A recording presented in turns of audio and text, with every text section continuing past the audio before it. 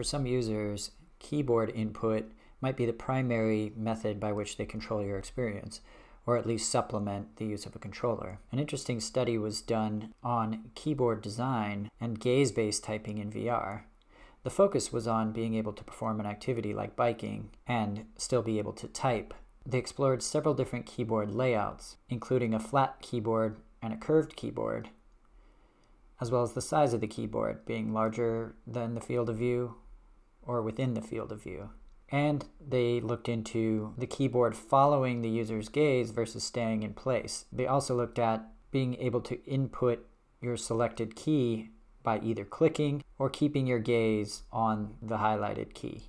What they found was that generally users preferred and had better success with a gaze-based typing method with a curved keyboard larger than the screen that followed the user's gaze but still allowed them to select the key.